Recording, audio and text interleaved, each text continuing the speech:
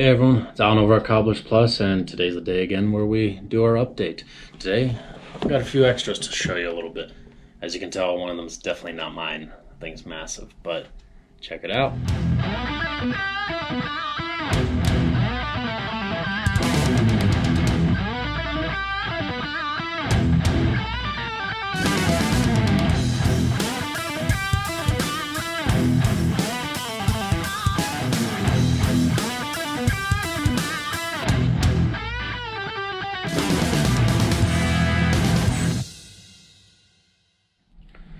So first things first, let's quickly cover distance that I walked. So the Edmonds that have the Vibram Dainite sole with the non-channeled, the ones that are brutal and everything, I've got in so far as the distance that I walked these last couple of weeks was 16.7 miles. So nothing major quite yet, but I have been noticing definitely on that Dainite foot there that I'm starting to wear out those stitches little by little right there. On the Vibram Eton, doesn't seem quite as much, but noticing now I do seem to be wearing a little more heavily on my left leg. So if you're wondering real quick, I guess, well, if you're wondering in general which heel wears out quicker and stuff, typically it's the leg that's a little bit shorter that wears out. It's very rare that the longer leg will wear out, but it can happen. But in most cases, it's because you're leaning towards that side a little bit more. But it also could be a combination of your walking pattern. Say at the shop here, I have certain turns and areas that I walk in as well. So when I pivot, I'll wear out that side of the shoe quicker than I will the opposite shoe. Just wanted to kind of point that out. It's kind of a little fun fact. But yeah, that's these guys here. Not much else. I mean, heels there you can see possibly wearing and everything. But again, the stitching, I'm definitely noticing a lot more on the Dainite on the right foot starting to wear down there. Then we switch over to the Red Wings. Now the Red Wings, I got 18.8 miles in over the last few weeks. And again, the left heel is starting to finally show a lot more wear, for me. Overall, that's what it's looking like. As far as the stitches, obviously, we're not even remotely close to them. Now, one of the downsides I have noticed with the, the channel stitching is maybe you can notice there's little things that get stuck in there. We got a lot of thread, little pebbles, some nails sometimes laying around here at the shop. And so when I'm running around, I'll step in it. Plus, I've got the dirt driveway at our house with little pebbles too. So sometimes all that little stuff like that pebble up here can get stuck. I guess if you're somebody that tends to wear your shoes outside the whole time and then you come inside and you're still wearing them around your house and you have hardwood floors, there may be a slim chance that you may end up kind of scratching at that floor, just as a heads up for anybody that wants to get your soles channeled. But otherwise, it's going to help extend that life expectancy of not wearing into those stitches. So overall, looking these over and everything, wear and everything seems to be about the same all around. Again, the left foot seems like I'm dragging that heel just a little bit more, but that's the way it goes. Not everyone's got one leg that's the same exact length as the other.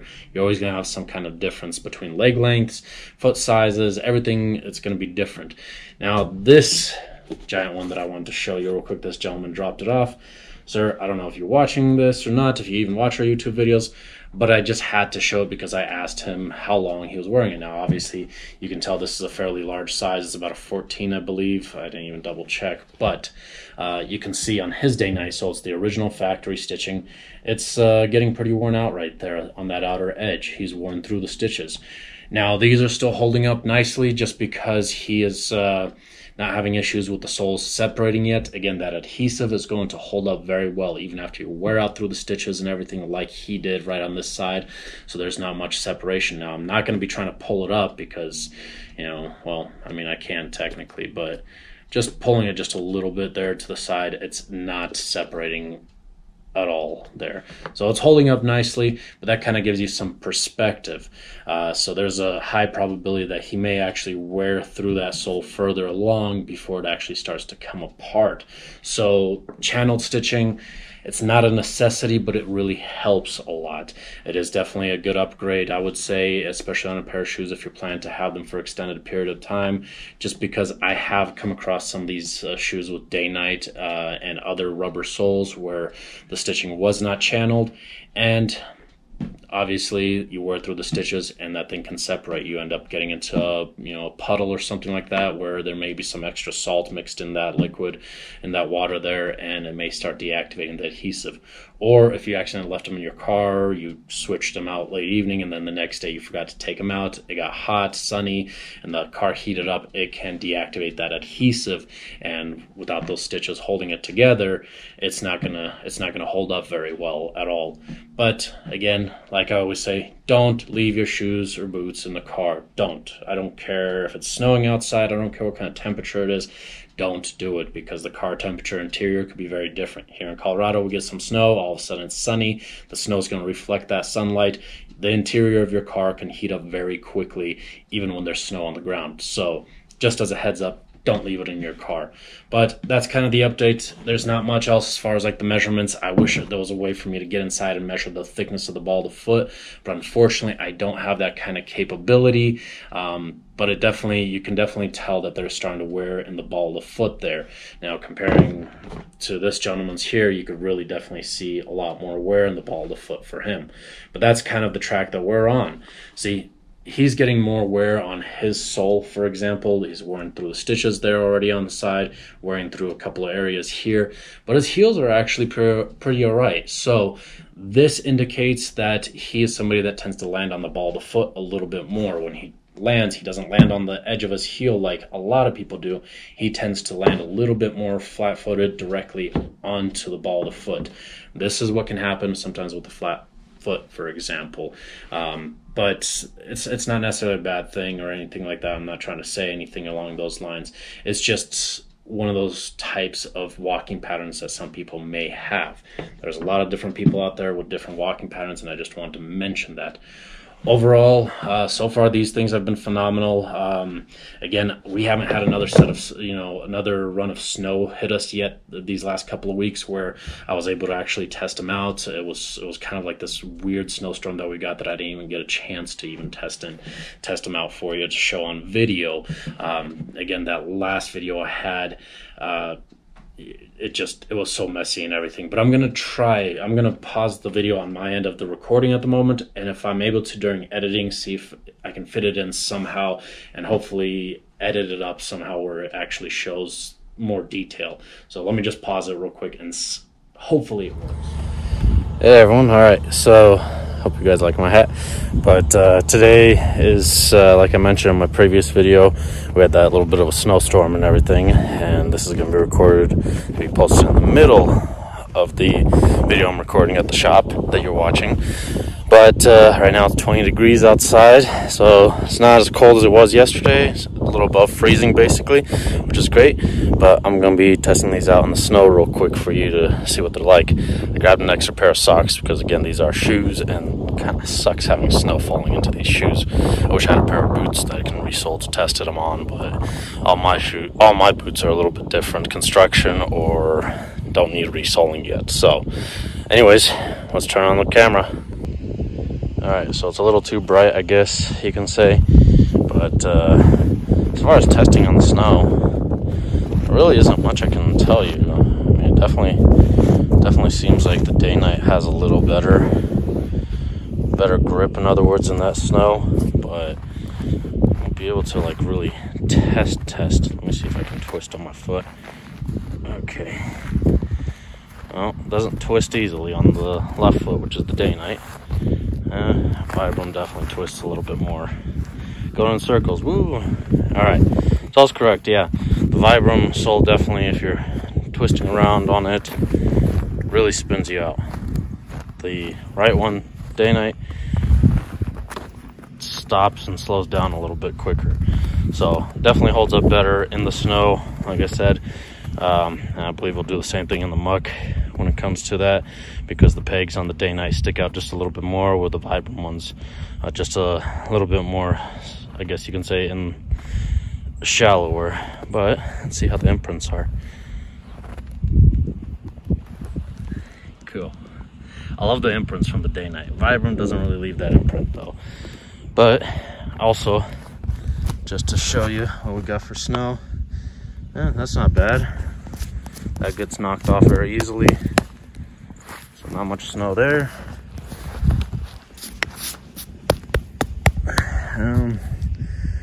Seems like the Vibram actually kept a little more snow in there. It's a little more packed in there. But when I walked in, after turning my car on, seems like the both of them did pretty good compared to other sole options out there with the snow getting stuck in the sole. All right, I hope that worked. You know, just wanted to give you guys a heads up.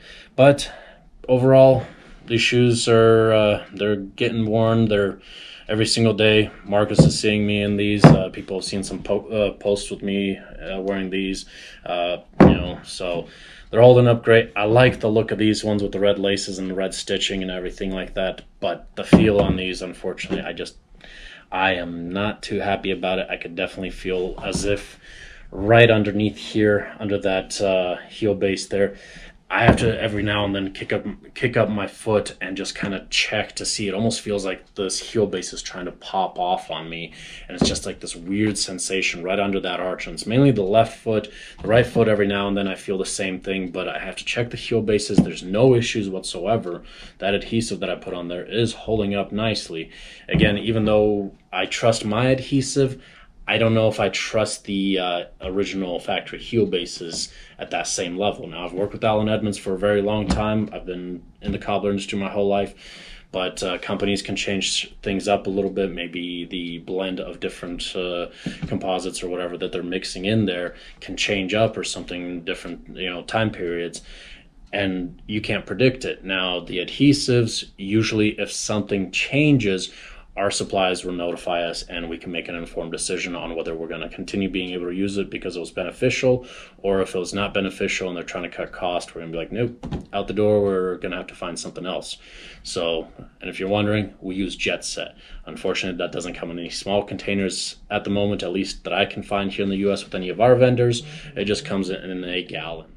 Sorry, got interrupted there by a phone call, but overall, again, that's the issue with the heel bases on that. As far as the adhesive, you know what it is now. There are other great brands if you are wanting to do any kind of work yourself, or you need any adhesives for emergencies. You can definitely check out my other video about you know, minor repairs and everything, what we recommend, the type of adhesives and everything we use. There's other great brands out there, so check out that video if you have more questions about adhesives in particular and being able to do your own minor repairs, because everyone knows that you know, there are certain types of constructions of shoes, even if they're Goodyear Welted, the heel bases are secured differently. Some are secured on the outside, like these ones here are, and then almost all the Edmonds are like that. There's only a handful that are secured on the inside, like where we pull up the insole and run nails in. So every now and then these corner pieces tend to come up a little bit. It's not a big deal. You can use some adhesive a little bit on there, but check that video out before I make this one too much longer. Otherwise, this one here, obviously I prefer wearing a little bit more, just because the way everything's holding up. I may have to redo the laces because I just don't have enough lace to do the burlute knot on it, so it loosens up about halfway through the day, and I have to retie it and everything. It drives me nuts. I hate having to retie my laces. I want to tie them once, that's it, and a burlute knot is perfect for that. But however, that's a different story. You could also check out that video. We did a video about different lace patterns, and that I believe I showed the burlute knot as well. But I'm gonna have to relace these like in a different pattern, and hopefully that will probably give me a little bit extra lace to work with. Otherwise, I'm loving these guys so far with that midsole and everything. They look a little bit bigger and bulkier, but obviously with an everyday wear type of thing, I'm a lot more happier. Now, if you're making a decision on resoling your shoes between doing a midsole or a low profile no midsole, if it's a shoe you're going to wear every day, my recommendation personally so far is go with the midsole option. You can do either a leather or a composite material. Either direction will work fine. Otherwise, if you are not going to be wearing the shoes daily, it's maybe like every once in a while type of thing because of certain weather conditions or event type of stuff, and you need it to look a little bit more slim and low profile, then go without a midsole. If you go through us, for example, on our website, usually we'll require you to select a midsole option, but if you're really not wanting that option when you purchase the service through our website, just select black, for example, and then in the notes section you're easily able to write down no midsole on there. Or you could always give us a call or email us beforehand as well.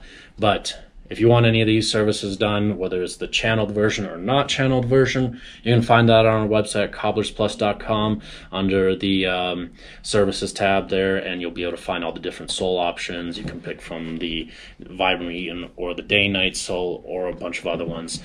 Obviously, our industry has a lot of variants, options, and varieties, so you might want to check through, and maybe something might not be listed that you're wanting done, maybe a type of sole or service. Again, there's a lot of options out there, and we just can't have it all listed all at once. It just takes a little bit of time to fine-tune everything to properly list it. So you can always, again, just shoot us an email or give us a call, and all of our contact information is on our website.